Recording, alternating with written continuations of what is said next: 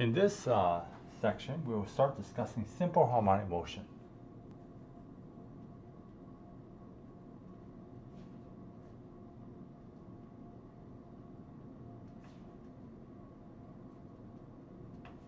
Or oscillations.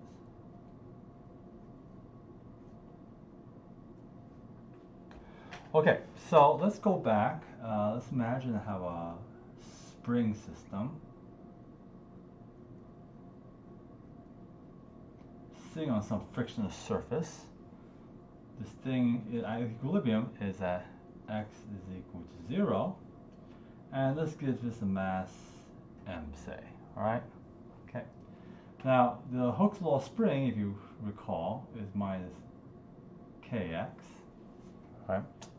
And if this is equal to the net force, that's also equal to ma. Right.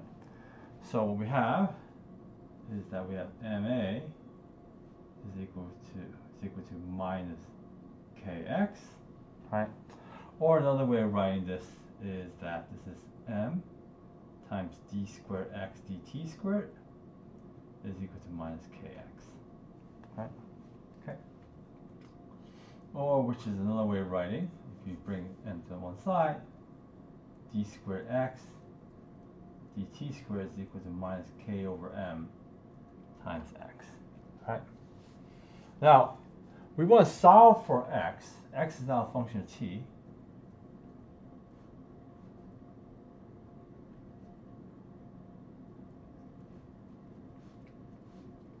And we want to solve for it.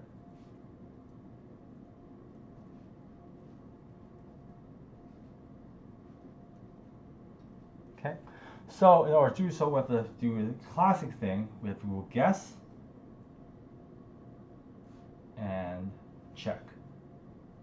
Okay, so you have to come up with the appropriate guess. So let's basically do this guess. We're going to guess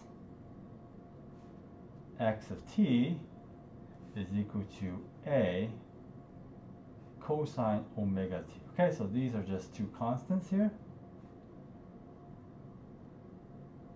Okay, and I'm just going to try to figure out what these constants have to be. All right, so toward that end, that's basically right. So we're just going to guess. So we're going to plug this in. Right? And the thing to note is that when I write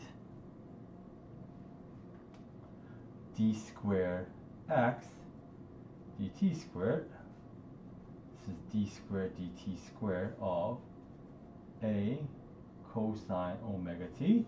So this is taking two factors of d by dt, so we'll take it one at a time.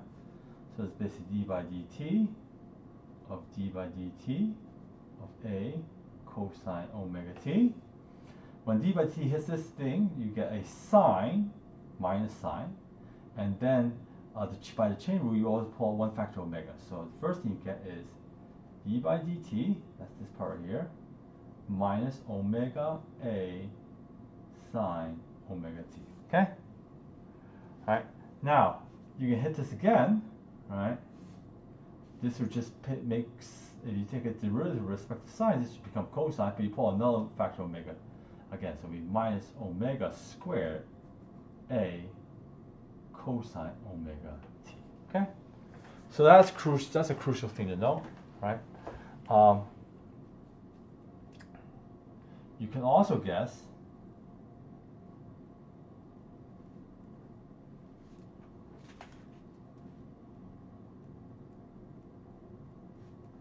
b sine omega t, right? And in this case, if you do the same exercise, right? This is d squared dt squared of b sine omega t. So hit it once, you get a cosine with one factor omega. Hit it again, you get a minus sine with another factor omega, so it becomes minus omega squared b sine omega t. Okay, so they both have similar aspects. Basically, this thing in here is the same as that. Okay, and you just get this minus omega squared there as well. Right. Okay, so if we just take our guess initially,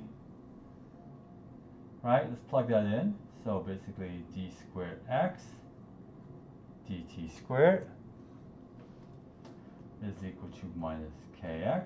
So this piece right here, k over m, this piece right here we just determined is minus omega squared a cosine omega t. So that's just this piece right there. Okay, is equal to this piece right there minus k over m.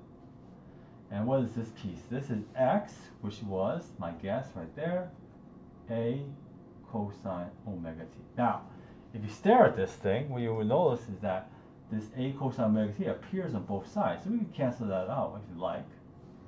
And we finally get the condition omega squared is equal to k over m. So that means my guess works if omega is equal to square root of k over m, right? And then this guess will work just perfectly fine. Right? Okay, now, if you had guessed this, you would have gotten the same result. You would have gotten this as well. And so the general solution is actually the sum of these two. Right? So let's write that down. Same is true for guess b sine omega t is equal to x of t. Okay? So the general solution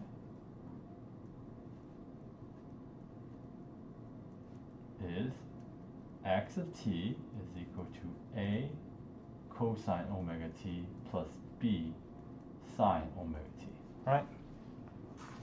Okay? Where and omega is equal to square root of k over m. Okay? So you can combine this together equal to, I'll call this as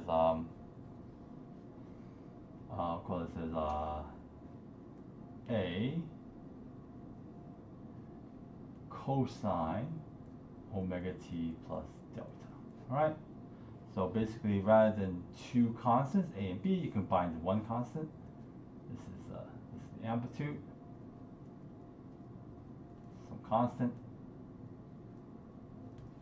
and this is here is called the phase. Right? Okay. And this defines basically the position of mass as a function of t, right? Okay, so what is that function? So what that thing does is basically it looks like a cosine, right? And so we can plot this thing out. T here, let's put x of t there, right? We'll put delta is equal to 0 for now, just make it simple. And this is cosine wave, so it looks like that. Okay, and how far does it get? Well, basically, this is a minus a, okay? And at this point, this is going to be pi over omega, because omega times t. Omega times pi over omega is just cosine pi, right? And this was one full wavelength. This is basically 2 pi over omega, right? Okay, so this is one period here.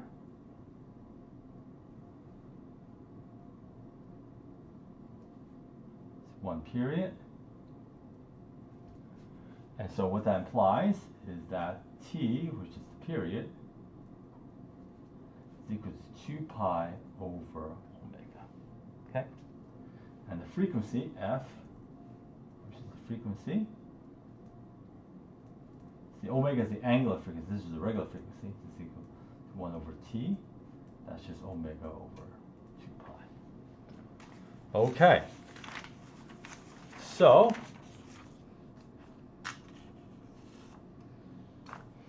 we can do an example here, right? So suppose,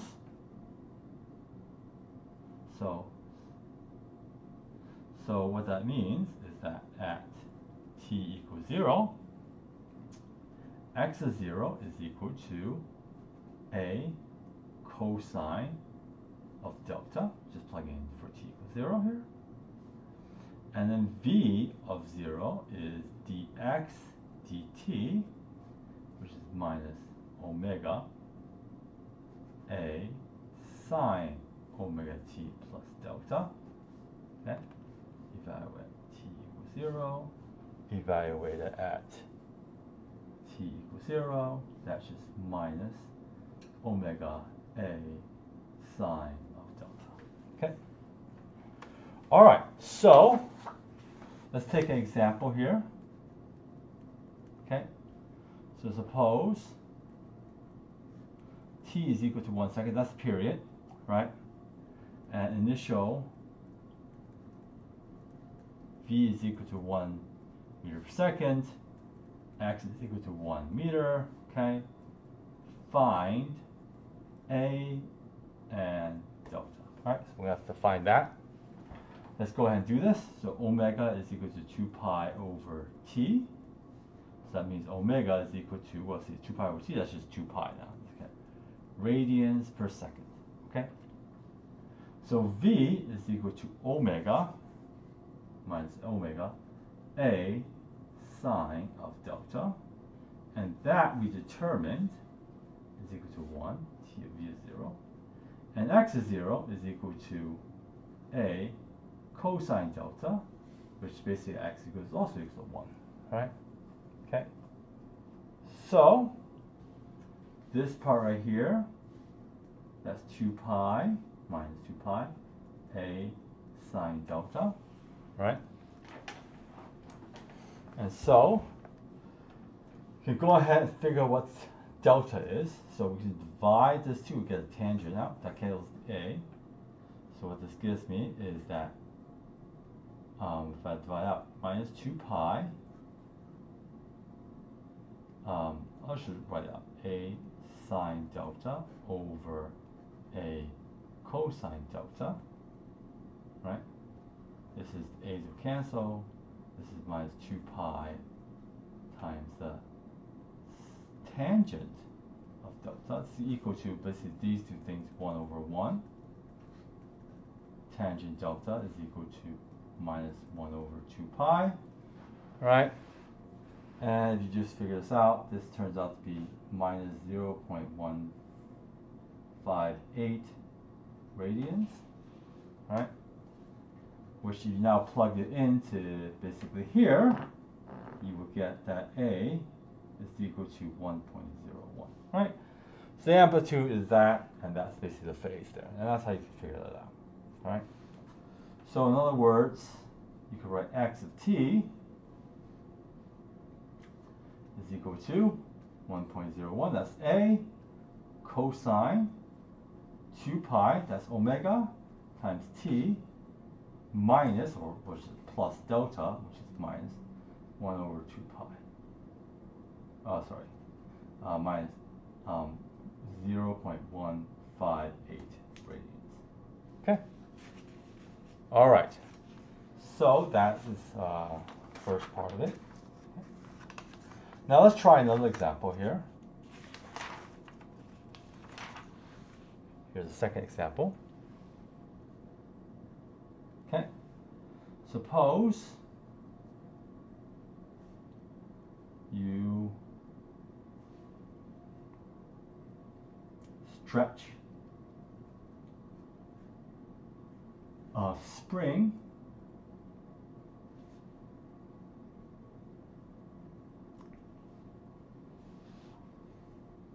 with a spring constant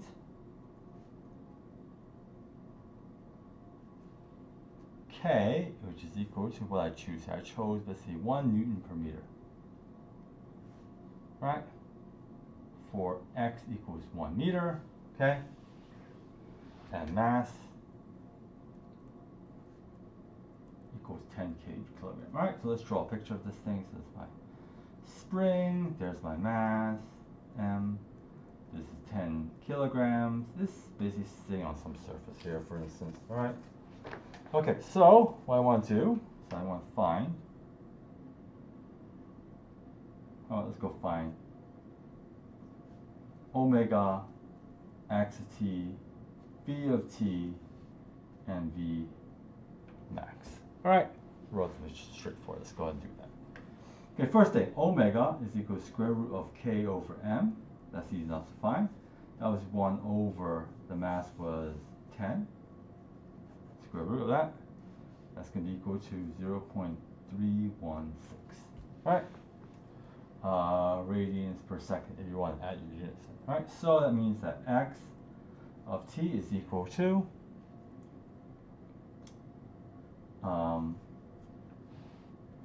a cosine omega t, right? So that basically a cosine 0.316 times t. I know at x equals 0, that's 1 meter. So I plug that in, that's basically a cosine of 0, which is 1. A equals 1. Alright, so that's pretty simple. So plug that back in, that's basically cosine 0.316 times t. That's basically x of t. Okay. And now I want to find basically v of t, that's just dx dt minus omega a sine omega t. Let's plug everything. A was 1 minus 0.316 sine 0.316 times t, right? And so I could get basically V max now. That's just basically the amplitude of this thing. That's going to be equal to 0.316 meters per second. Okay, that's relatively straightforward there. All right, so now let's take a look at the energy.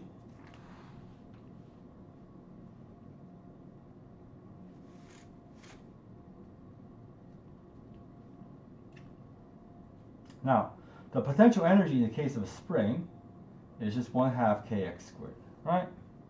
Kinetic energy you know already, that's just 1/2 mv squared, okay? Now, fortunately, we do know what basically x and v are, so let's write that down. X of t is equal to a cosine of omega t plus delta. Oh, v is equal to dx dt equal to minus omega a sine omega t, okay, plus delta. All right, so let's work out what the energy is.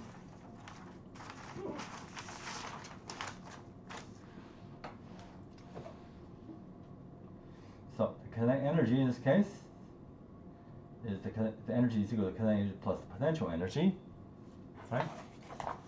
Okay, so this can be equal to 1/2 mv squared plus 1/2 kx squared. Guess what? I have both these things here, so it's equal to 1/2 m. V is omega squared. Minus sign will be killed off by the fact that it's squared. A squared sine squared omega t plus delta. Okay, first part. That's kinetic energy plus now the potential energy. What's the potential energy? That's just 1/2 k times x squared. That's a squared cosine squared omega t plus delta. Okay. Now the key is that recall omega is equal to square root of k over m. So you plug this in, this basically becomes omega squared is k over m. The m's will cancel, and you basically have a k a squared on both sides. Right? Let's go and work that out. So you plug that in. It's 1/2 k squared a squared. Okay, and now it's just the difference between these two terms is the sines and cosines. So sine squared omega t plus delta plus cosine squared omega t plus delta, and lo and behold, this reduces down to 1. So this is equal to 1/2 k squared a squared, which that's just k a squared, which is a constant.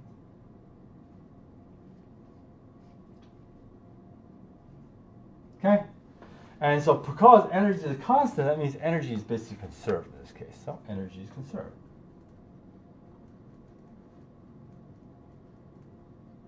Which makes it very useful for all kinds of problems now, right? Okay, so that's basically one. That's not terribly exciting, all right? So now let's look at the average potential average kinetic energy. Okay? So let's look at the average.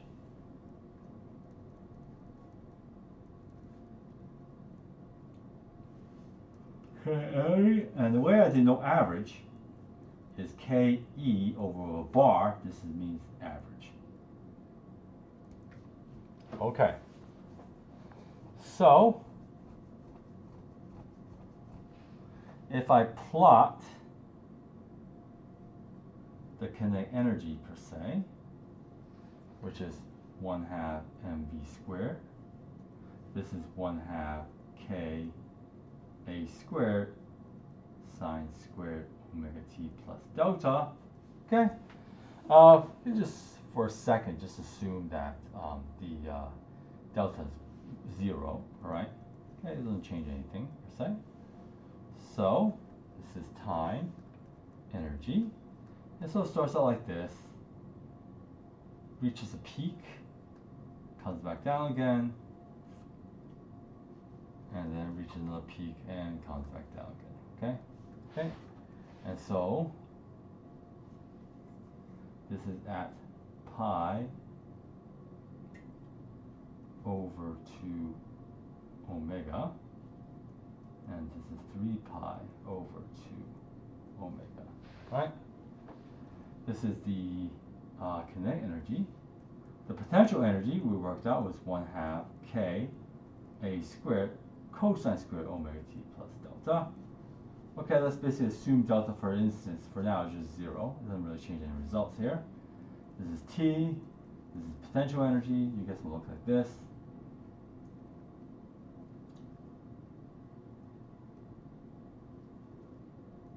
Okay. So same thing again. This is,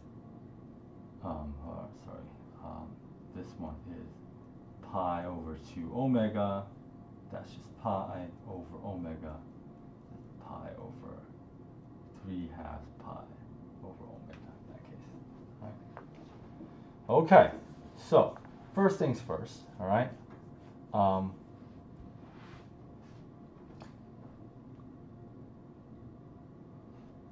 These things are basically the same thing, all right?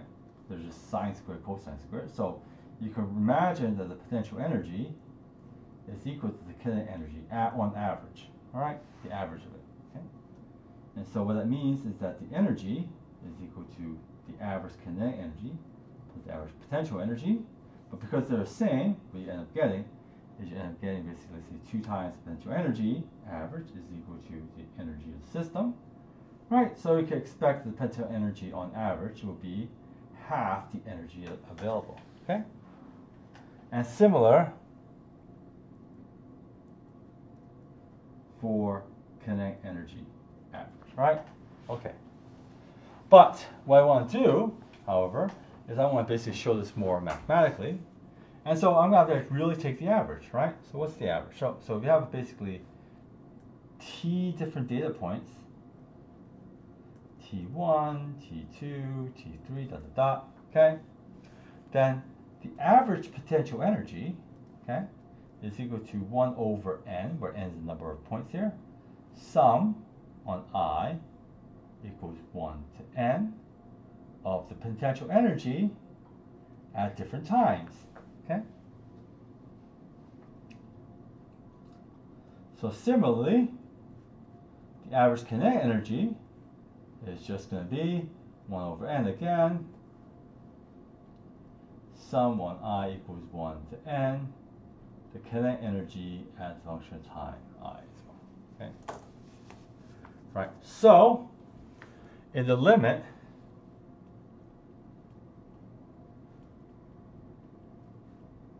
where n goes to infinity, then basically these sums just become integrals here. So what you have is that basically kinetic energy on average is 1 over t integral from 0 to t, 1 over 1 period, of the potential energy dt, and you have the kinetic energy is just simply equal to that as well, 1 over t integral 0 to t, the kinetic energy dt.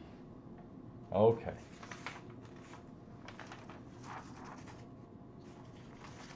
Now, we don't ever just basically do this for one case, and the other case will pop out, right? So we're basically doing this integral here. Let's write that down, 1 over t, okay? And where's my potential? There it is, right there. It's going to be integral 0 to t, 1/2 k a squared cosine squared omega t plus delta, okay? And so now I have to basically do this particular integral here, right? Okay, so let's go take a look at this thing, all right? You can assume delta equals 0 for now, but like it doesn't have to be, okay? So let's basically, we have to note that this thing is a cosine squared, and so we note cosine squared of theta is equal to 1/2 minus 1/2 cosine 2 theta, right? And so what you have for the potential energy on average, integral 0 to t of 1/2 k a squared 1/2 minus 1/2 cosine. Now theta is going to be play the role of 2 omega t plus 2 delta. Okay? All right? Well, it will turn out that when you do this integral here relative to dt, when you do this integral here, this is, sorry, 2 theta. This integral will integrate to 0. But this integral we can do, right? This is basically that from 0 to t, so it's going to be equal to 1 over t 1/2 k a squared 1/2 times t minus 0, which is 0, right? So this cancels that. 1/4 k a squared, right? Which is exactly 1/2 of the energy available to us. All right.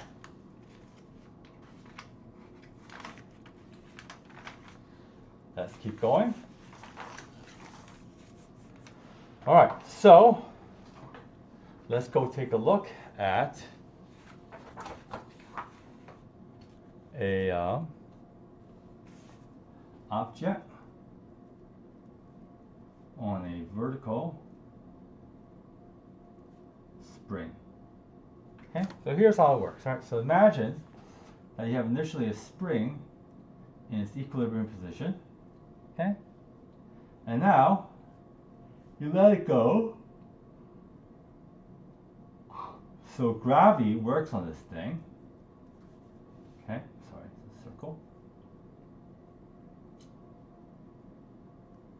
And it basically goes down by a factor h, say, for instance. All right, okay.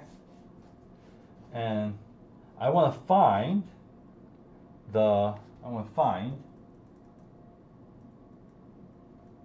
period t. Okay.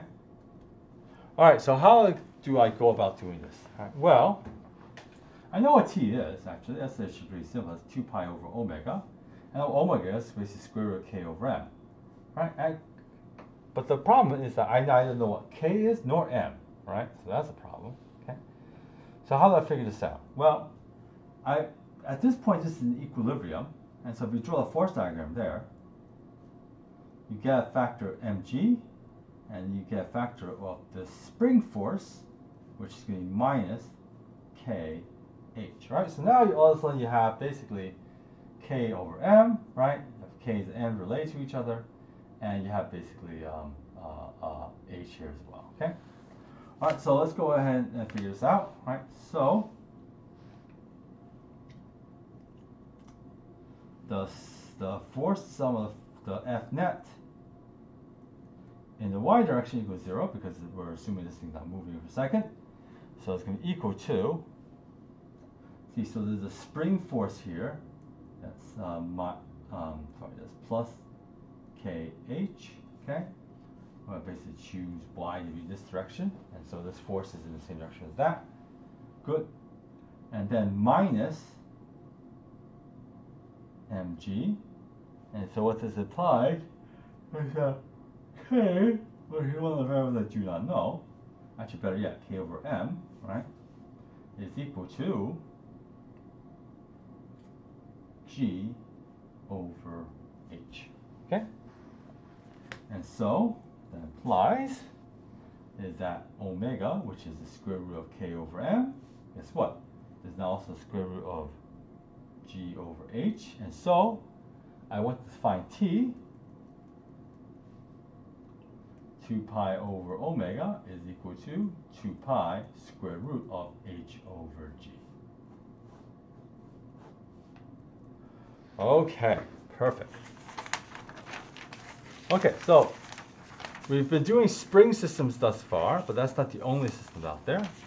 The next system we should study is the simple pendulum. So let's go and look at that.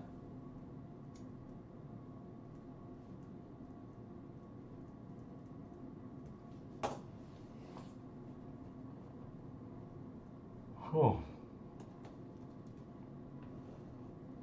Okay. So let's imagine I have a pendulum that's swinging some angle, theta, say here, right? This has some mass m. This is some length L. Has some tension force T moving in some direction, and it's going to be moving along an arc. Okay, so let's say this is S, and instantaneously I'm going to draw basically what X is now, and I'm going to draw what Y is, right? So Y is parallel to the tension force in that case, right? And so I know that it's not moving along Y, some of the forces in the Y direction is equal to 0, which is equal to, let's take a look at this thing. This field of force, mg, okay, so you can see basically this angle here is also theta as well. So it's going to go to mg cosine theta plus a minus sign because they're going in the opposite direction, t, right? Okay, that's one, right? So you can get the tension from that. I guess that's not too bad. Right? Now, the second case I want to basically look at is what the forces, some of the forces in the y direction are, in the x direction. So some of the forces in the x direction, well, there's just one force basically, and that's just this piece of the gravitational potential. So minus fg of x, which is minus mg sine of theta. Okay. So, if this is f net x, then I have basically d squared x dt squared times m is equal to, what's all the forces there? Just one, mg sine theta times x. All right. So let's just simplify this a little bit, and yet I'm getting that d squared x dt squared is equal to minus y, call it h, minus h g sine theta. All right. Now, this thing does not look like a simple harmonic oscillator. Why? Because in that case, basically what I have is that I have an x here, and I have a theta. There's not even the right variables for crying out loud, right? So the first thing I'm going to do is I'm going to convert the x's to thetas, right? So to do that, I notice that this is basically here, this is d theta, and so x is going to be equal to dx is going to be ds, which is some arc length along that path. That's just basically L times d theta. Okay.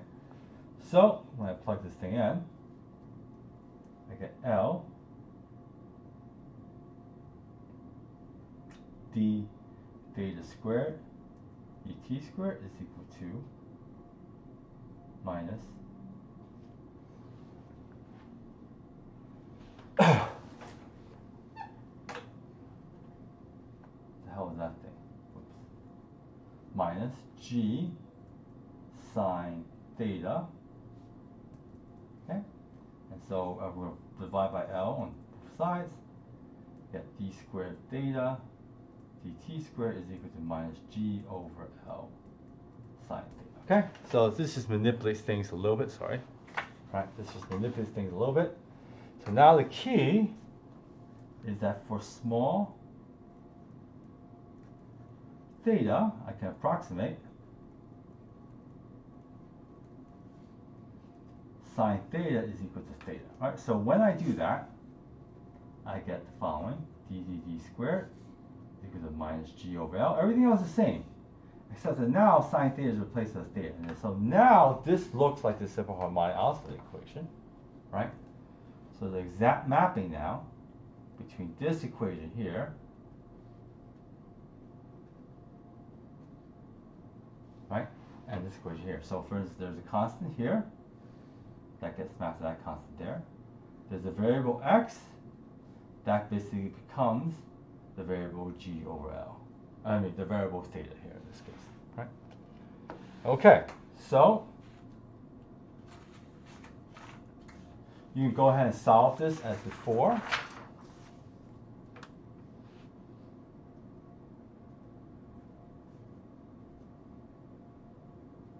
And the answer is that theta as a function t is equal to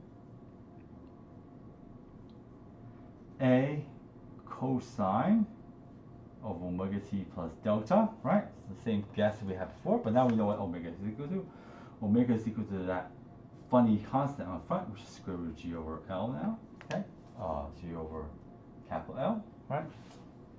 And then a is wherever a has to be, basically, all right?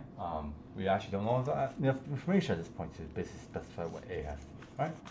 But we'll assume for now that's basically just something that's there, that's non-zero. Okay, so that was very nice, all right? Okay, we learned something about simple harmonic oscillators. We learned how to solve them. So now let's move on to a slightly more complicated topic. Let's talk about damped simple harmonic oscillators. That's SHO, okay? Okay, so I'm going to introduce a damping force.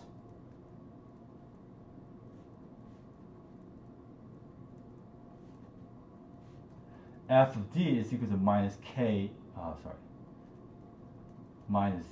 times V, okay?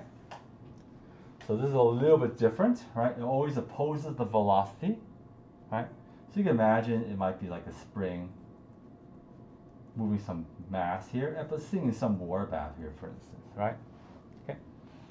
So in this case, the forces are going to be equal to net forces. It's equal to, well, let's see, there's the spring part minus kx, and there's the velocity part minus bv. That's a damping force, right?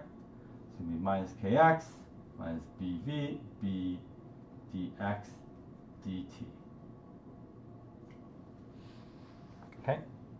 And so, if this is equal to the mass times acceleration, which is the mass times d squared x dt squared, now you have something that depends on x with itself as its derivative, right? So let's write this down as a single equation now.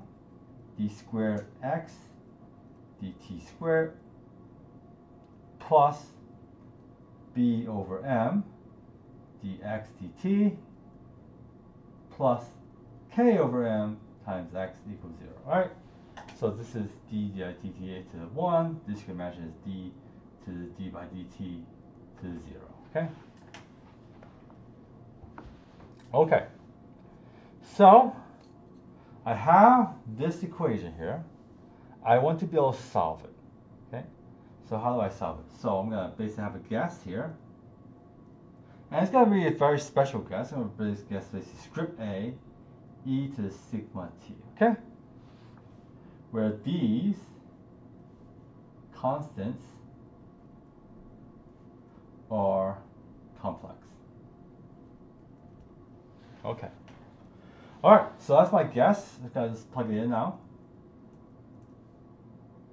So let's go plug that in. So that means this is x of t. So d squared dt squared plus b over m d by dt plus k over m. I have that operate on script A e to sigma t.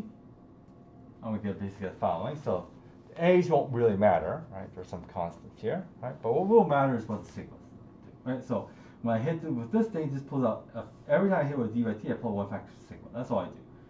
So I get sigma squared, that's this part, plus b over m times sigma, that's the second part. And the last part is plus k over m is equal to 0. Alright? And so I know how to solve this. This is solved using the quadratic formula, where this is a, b, and c. So what you end up getting is sigma is equal to minus b, so it's minus b over m plus or minus the square root of b squared over m squared minus 4 ac. So that's 1 times c, that's k over m.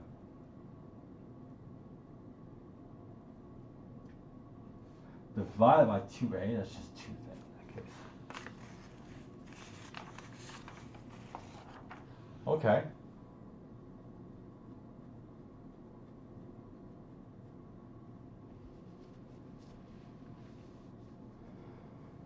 All right, so everything looks fine except for this thing here, right?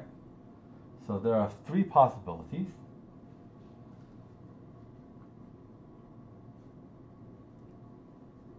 The first case is that b squared over m squared minus 4k over m is bigger than 0. Okay, so that's the first case, right?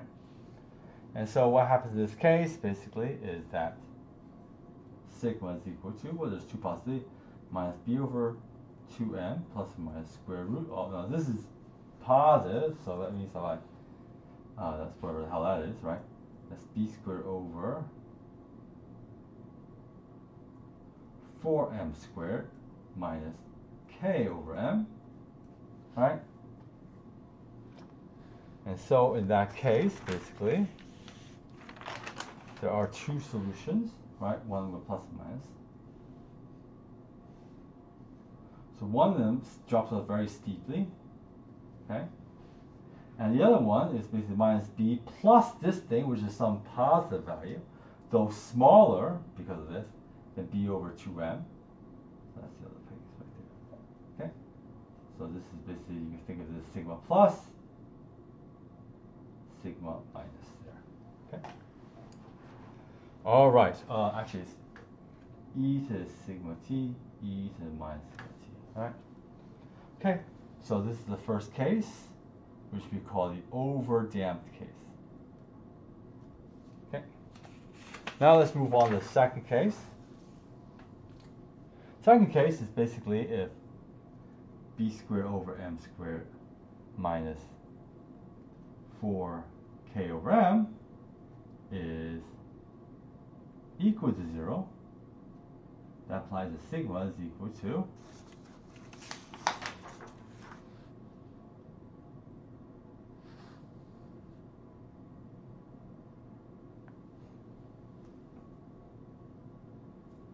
minus b over 2m, right? Okay, from this thing here, right? And so this is called the critically damped case. All right. Okay.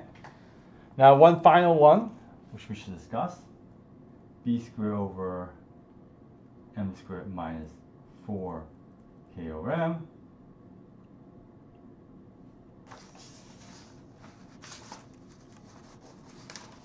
oh, really sleepy.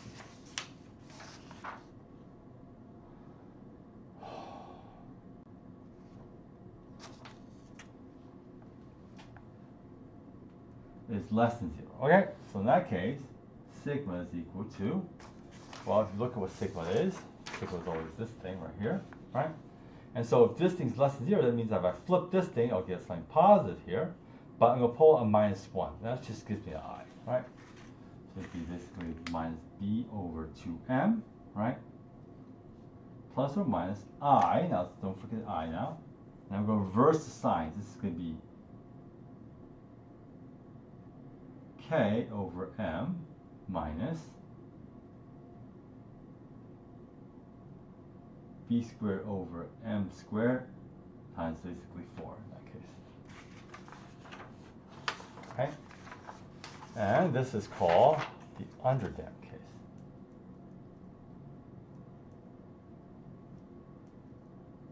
Okay, so you might notice one thing. Basically, this is the real part. This is imaginary.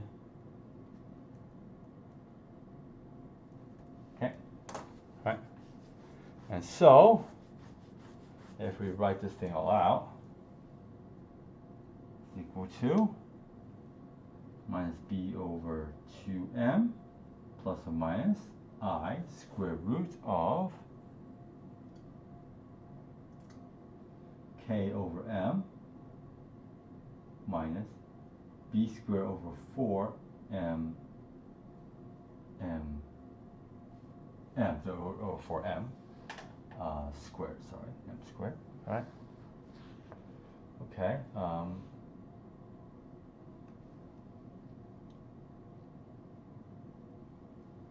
me just make sure I get to understand this thing correctly. Yes, that's right. Okay. Okay, and so this piece right here has the imaginary part. I will call that omega prime, right? And omega prime, see this thing here, I'll call omega 0 equals k over m. That's what it would be if it was that. This equals, I'm going to pull a factor of omega 0 here. And then this just leaves me with 1 minus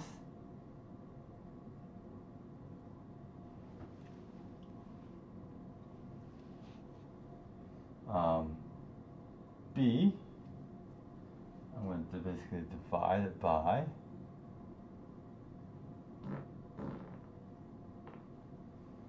b squared 4m squared omega 0 squared there. Okay? Alright. And you can guess that this number is typically small or whatnot, right?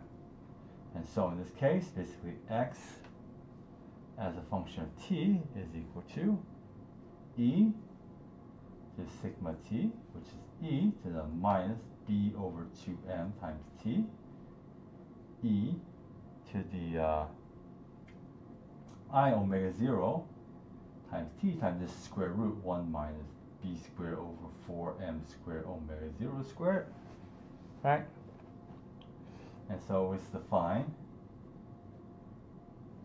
omega prime is equal to omega 0 times the square root 1 minus b squared over 4m squared omega 0 squared.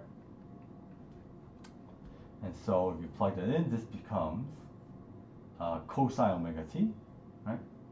So it's going to be equal to e to minus b over 2m times t cosine of omega prime times t plus delta, or how delta is going to be, right? Okay.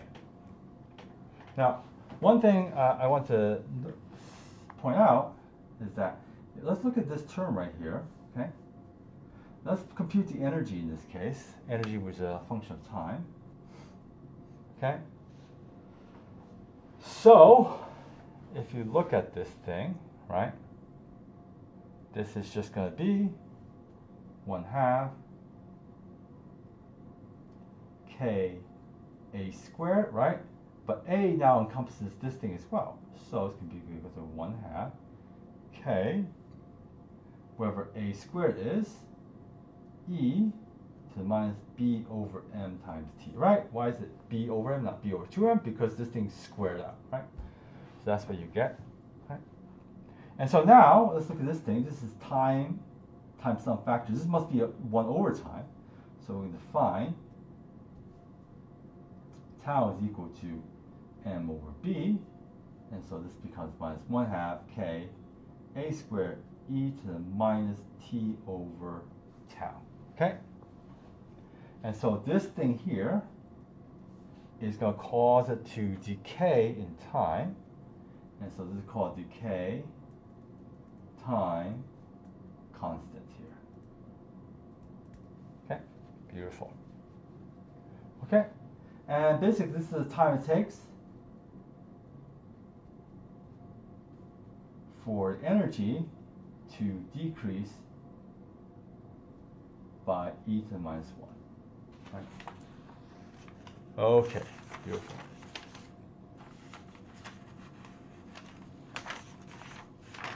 Now the other thing is that omega prime is going to be usually very close to omega. All right, so we're going to make that assumption. Right? So let me define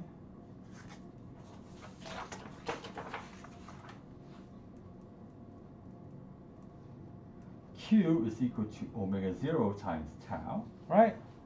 And basically, this is the essentially it's the number of oscillations per 1 e folding time the energy, okay?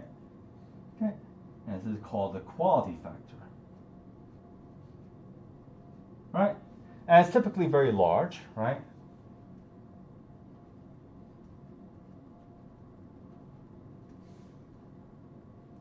Okay, all right. Okay, and so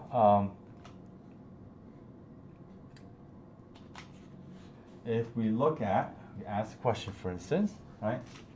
How much energy do you lose per 1 period?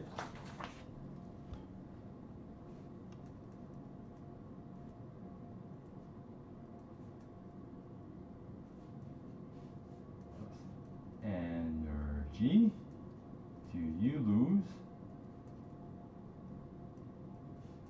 per period? We could go ahead and answer that question here, right? So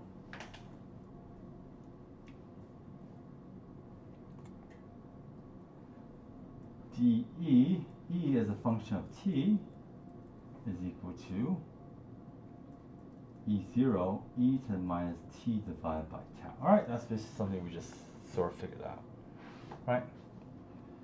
And so you can write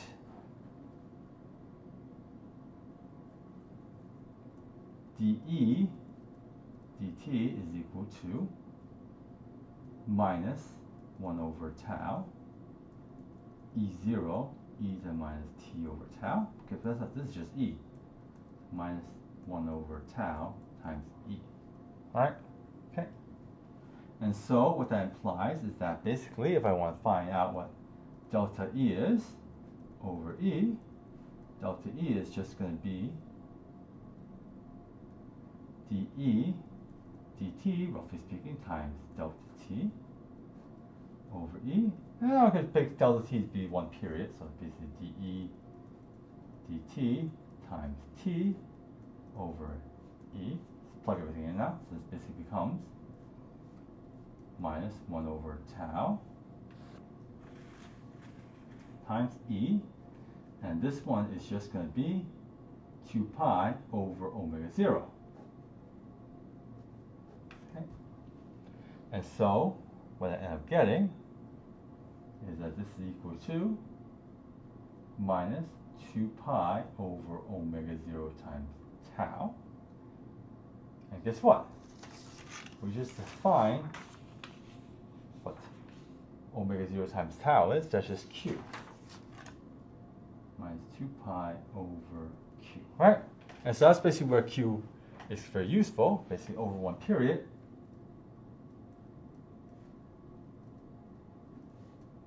We lose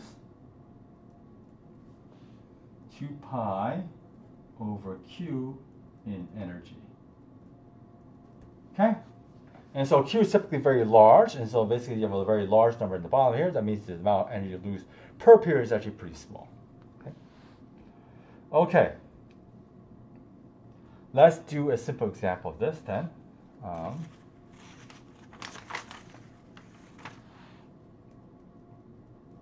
Right? So the example is as follows, right? Now let's suppose I tell you f, the frequency is equal to 100 seconds minus 1, which is 100 hertz, right? Okay? And I lose 1/2 of energy, okay, in 10 seconds, all right? Okay, so I'm going to find tau Q and delta E over 1 period. Okay? Pretty straightforward, pretty simple, all right? Let's go ahead and do it. Right. First thing, Okay, I know E of t is going to be equal to e to the minus t over tau of the energy, right, of the initial energy, that is. Okay, and I also know that E at t equals 10 seconds is equal to E0 over 2, right? That's half the initial energy. Okay, so lose 1/2 the energy in 10 seconds. All right. Okay, so it's going to be equal to basically E0 e to the minus t over tau, or actually 10 over tau. Okay, and so this is going to be equal to minus 10 over tau is equal to E divided by E is 1/2, right? And so that means that minus 10 over tau is equal to the actual log of 1/2, which implies that tau is equal to 14.4 seconds. All right, that's really straightforward. So now I can compute Q. Q is omega 0 times tau. That's just going to be equal to 2 pi times the frequency times tau, right? So it's basically 2 pi times the frequency, 100, times tau, 14.4 seconds. So that turns out to be roughly about 9,000. All right, very high Q, all right, excellent oscillator, that's great. Finally, let's go delta E over 1 period, right? We just figured that out. That's just basically this thing right here, minus 2 pi over Q. Q is 9,000, plugged everything in. This can be 7 times 10 to the minus 4, right? So it loses some tiny fraction every oscillation period. Okay. So that's pretty cool, right? So last but not least, all right, I'm going to basically look at driven oscillators. Okay.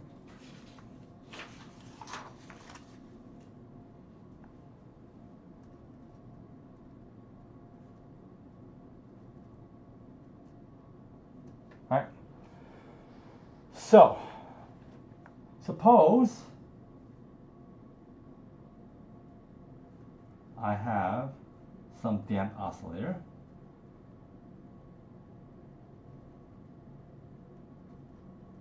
Let's draw a picture of it.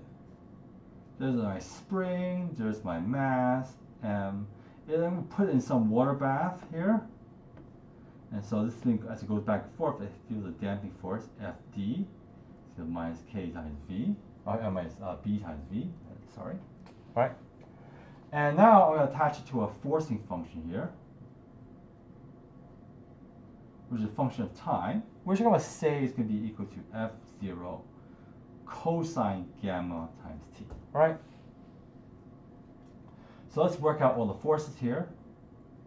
So the net force is equal to, well, there's a spring here, minus kx minus bv, okay? And now basically plus this f term here, plus f of t, which is minus kx minus bv, plus f0 cosine gamma of t, okay? Now, this is f net, so it's basically m d squared x dt squared, that's ma, divided by m everywhere. Okay, now let's write it out. Okay, I'm going to bring all these things over to one side.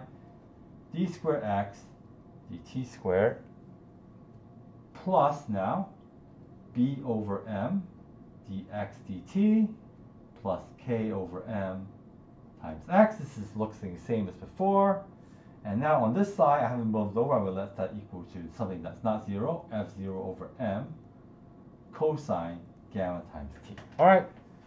So that is slightly something difficult to compute. How do we get around computing that? All right, well, let's make a few things a little simpler. First of all, let's replace this thing with 1 over tau. Second, replace this thing with omega 0 squared. We know what those things are anyway. Okay. And so now we have this horrible expression. Let's write it one more time on a very clean piece of paper. D squared x dt squared plus 1 over tau dx dt plus omega 0 squared times x is equal to f0 over m cosine gamma times t. Right? So first things first, I have this cosine gamma of t. I'm going to complexify it. Okay? And so what that means is that basically means I take cosine gamma t, I convert it to e to the I gamma t, right? The real part, e to the I gamma t, will give me cosine gamma t, right? I know that, right? But using this form makes it way, way easier to solve it. So I'm going to set this equal to f over m e to the I gamma t. And so now I have to come up with a solution out of find x of t. So to find x of t, I'm going to guess, okay? And my guess is going to be very special now, all right? My guess is going to be something of the form, because script A, that looks familiar, e to the I gamma t, okay? So it's no longer sigma up here. I actually have a very specific form for what this function looks like. And what's going to turn out is going to be very useful. So let's go ahead and plug this in and see what happens. So first thing is that this thing, when I plug it in, all right, I get d by dt squared, so I'm going to get two factors of this one, so it would basically be I gamma squared, right? Script A e to the I gamma t, okay? Second term, be plus I gamma, for one factor of I gamma there, divided by tau, script A e to the I gamma t, okay? Third term, plus omega 0 squared, script A e to the I gamma t, equal to f0 over m e to the I gamma t. All right, so now, why did the complexify thing work so nicely? Well, because now all of a sudden I can kill this thing off now. Look at that. But unlike the example in the past, I cannot kill off this one, right?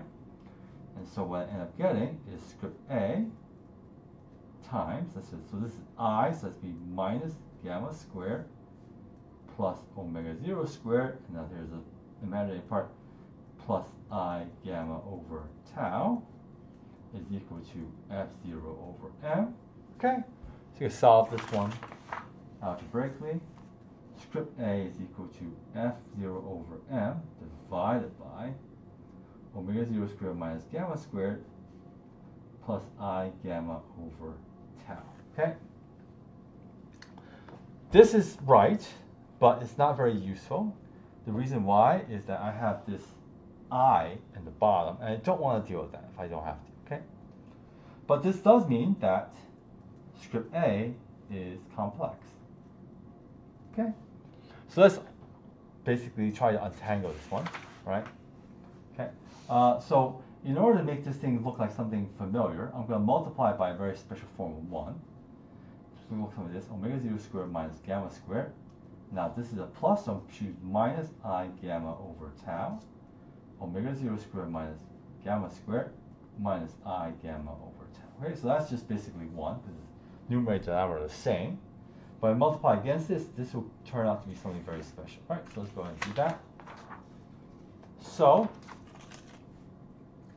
script A is now going to equal to, right, f0 over m, that's the same as before, okay? The numerator just gives me this, whatever this thing is, so let's write that thing down. Omega 0 squared minus gamma squared minus I gamma over tau. Okay? And then the denominator, it'll be this term times this term, right? So because of that, you have an I will have a minus 1, and so that will kill off the minus 1 that will be there. So you get something that looks like this. Omega 0 squared minus gamma squared, entire thing squared. Okay, it's going to keep dividing this by. Plus now, gamma squared over tau squared. Okay, so that's script A, and it's written in terms of something that looks like a complex number, right? So because it's a complex number, you can write it as basically A e to the I delta, where now these are real constants. Okay, and so we got to figure out what those real constants have to look like. Okay, all right. So I'm going to state this without proof. Right, A is going to be equal to f0 over m divided by the square root of this entire thing here. Omega 0 squared minus gamma squared, entire thing squared, plus gamma squared over tau squared. And delta is going to be equal to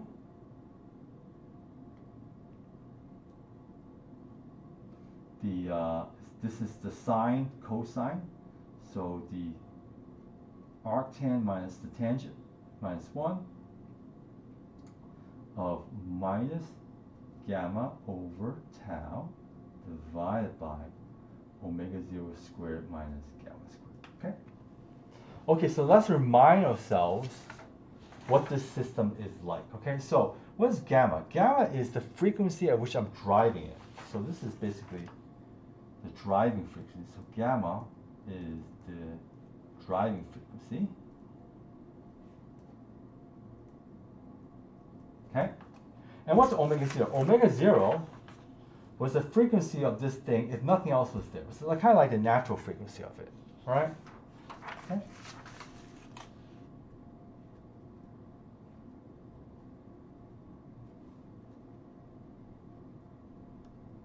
Okay? And so you can imagine I can always change what gamma is, right? I can basically make it go faster, shake it slower. And so this thing will respond to that. So let's just plot this thing out. If I plot A as a function of gamma here, right? You can see that basically if I'm far away, A is of some certain value. But as I get closer and closer to omega 0 squared, so that's omega 0, if I get closer and closer, this thing turns to be 0. I basically get something that blows up. It gets maximized right there. So draw this thing in like this. Okay. And now, how high does it go? Well, the height of this thing goes up to f0 over m divided by gamma over tau. All right? Okay. So that's the maximum there at that point, right? And basically it fades away as it goes further away from this thing, right? So one way of thinking about this is that you remind yourself Q is equal to omega 0 times tau, which that tau is equal to Q over omega 0. Right? Wait, hold on, make it right. Sorry. Q to the minus 1. Make sure I get that right.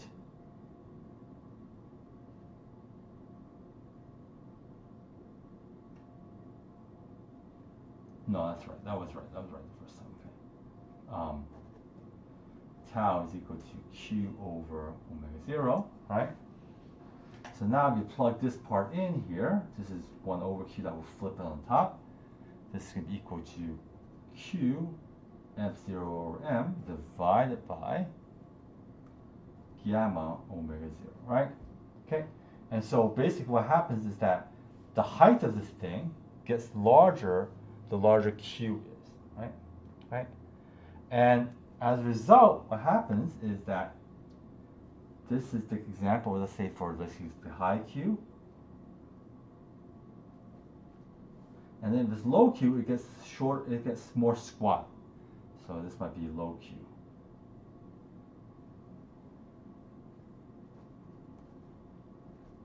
Okay.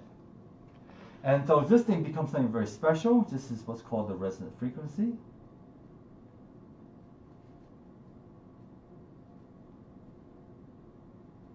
And it's the natural frequency of the system if it was nothing else was there. But it also turns out that at this frequency, you get the biggest amplitudes, right? So it's just basically, if you drive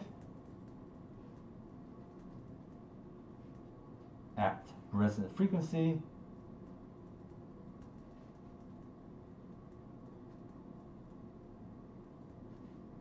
you get the largest amplitudes. Okay, so let's basically do a simple example of this, right?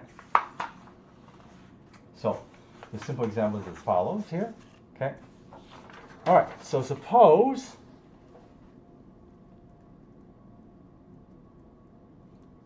I have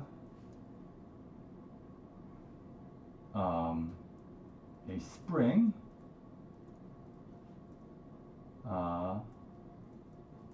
with K equals, let's say, as 10 Newton per meter. The mass is equal to, what was it, 5 kilograms? 5 kilograms. Okay? And then basically tau, the K rate, is 100 seconds. Right? I'm going to find for F0 equals 1, find A, the resonant frequency,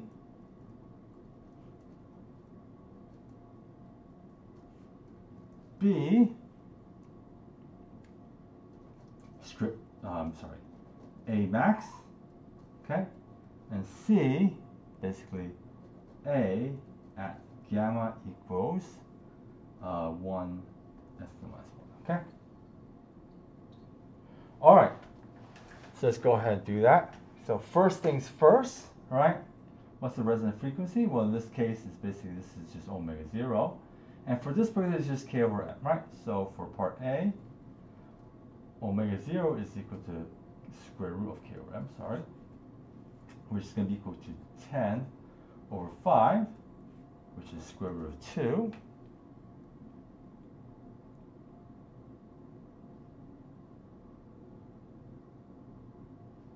Right, which is about, I think, 1.41 radians per second. All right, that's the resonant frequency. Okay.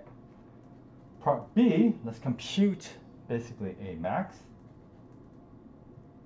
Right, so this is when gamma equals omega 0. Right, let's write down what A is. So A is equal to F0 over M divided by square root of omega 0 squared minus gamma squared, entire thing squared, plus gamma squared over tau squared. Okay?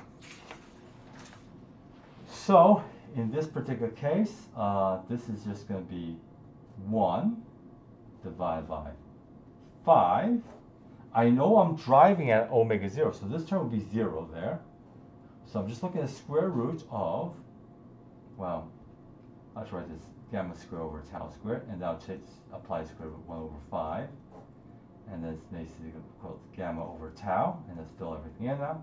So gamma now, I determined was basically square root 2, so 1 over 5, square root 2, because I'm driving resonance, okay? And then this part right here, divided by tau, which is 100, okay? All right.